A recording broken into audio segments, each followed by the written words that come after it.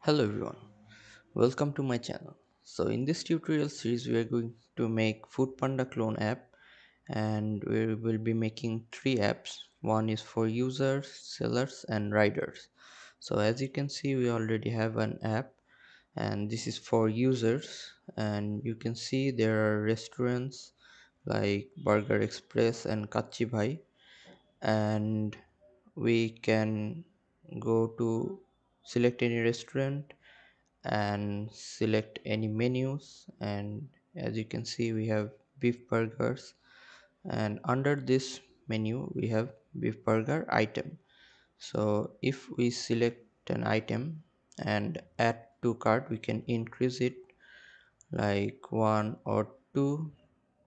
So if we add to cart, then we can see here this item added successfully, and in our cart there is one item.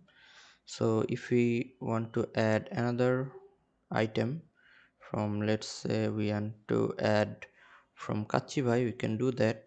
So there is this chui jhal recipe and kachi. So let's select chui jhal, and we can see our item, and we can also add this one to cart. So item added successfully, and now if we go to cart, and here we can see our cart list, and if we hit checkout, then we can select an address. Let's select our existing address and hit proceed, and then we can place order, and then we can see our Flutter toast, congratulations, your item added successfully. So if we go to our my orders, uh, then we can see these two items, and if we select, then we can see that order processing. And now let's go to our riders app, and in our rider app you can see that new available, there are 6 card, and we can see new available orders, parcel in progress, not yet delivered, history and total earnings. And if we select new orders available, new available orders, so you can see these two items that our users selected.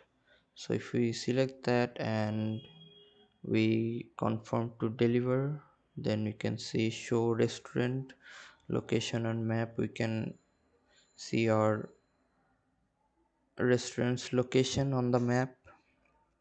So if we go to Google Map, we can see this is our Google Map. So if we go back and select order has been picked, then we can see our delivery drop off location.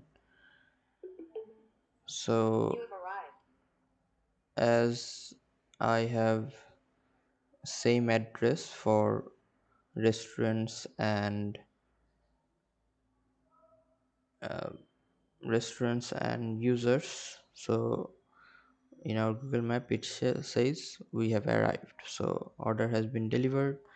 Then we can see in our history that there is this two item that has been delivered. So if we go to our users app, then we can see that in our history section we actually received the order. So, and if we go to our sellers app, let's say this is our sellers app, so Foodpanda sellers. So we can see our menus, we can add another new menu. From here we can capture with camera or select from gallery. Let's select from gallery. So let's select this french fries. We can give a title like french fries, and info should be like burger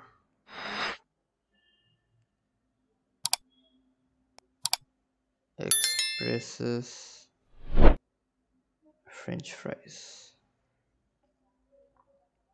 And if we click here on add, then we can add the menu, and it says add new menu. So you can see this is our French fries.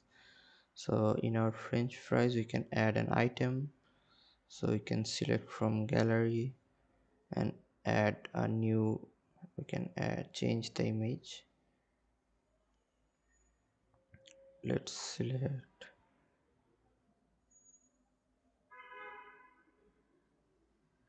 French fries.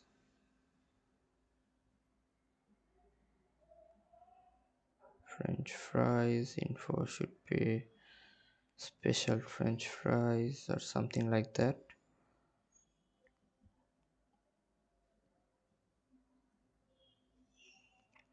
And in description we can add something like French fries 1:1, and price we can give it like 150. And now if we hit add, then we can see that our item has been added. So from our menu we can see there is this French fries, and we can also delete this item if we want to delete the item. And now if we go to our users app, then under this, sorry, this is our riders app. So if we go to our users app, then under Burger Express we can select the French fries. You can see French fries 150 taka. So now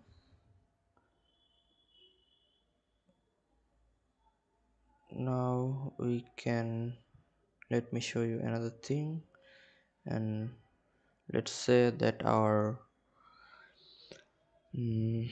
seller's restaurant is closed, so we can actually close the restaurant with this toggle switch.